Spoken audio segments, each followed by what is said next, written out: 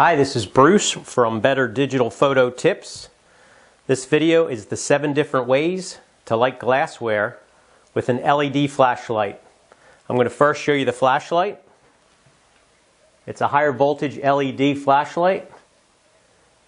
And now I'm going to show you the overall setup by zooming out. The glassware is just sitting on a simple piece of white foam core, and there's a piece of foam core behind. Going to zoom back in, show you a couple of the lightings that I used, and the still photos are on the website. So if I bring in the flashlight and just aim it at the background, you can see slight little movements in the flashlight change the light dramatically. If I hold it directly above, it gets a lot contrastier.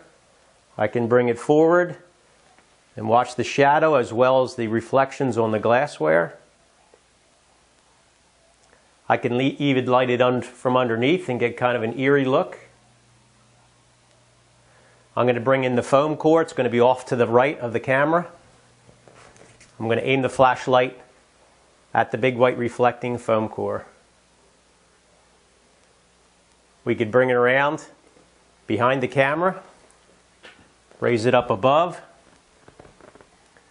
and again the light change as I move the flashlight or the board. Directly above.